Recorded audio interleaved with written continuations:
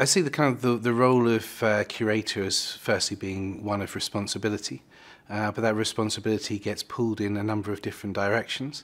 There's clearly a responsibility to the history, to tell the history fully, accurately, responsibly, and as honestly as we're able to do so from the evidence that we have available, and to be able to narrate that history in its complexity and its fullness.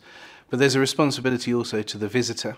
And in particular, when you are narrating a story of atrocity and destruction, some of the depths, the worst of humanity, how do you support a visitor as they're going through an exhibition like that? How do you move them without traumatizing them?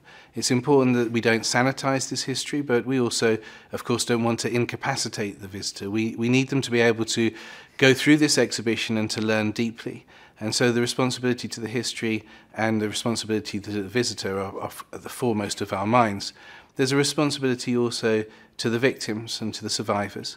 And it means that when we make curatorial choices, we're always trying to balance this history of destruction, which can be seen maybe as sometimes unfortunately that people arrive on the historical stage to be victims. And clearly that's not the case. People had their own personal histories, they had their biographies, they had their homes and their lives and their loves.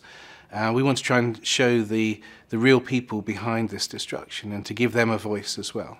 And in terms of how we choose the artifacts and the photographs and the stories that we display, we want to try and show not only how the Holocaust happened, how Auschwitz came to be, but also how people responded in many myriad diverse ways to that unfolding genocide. Stories of resistance and resilience and courage.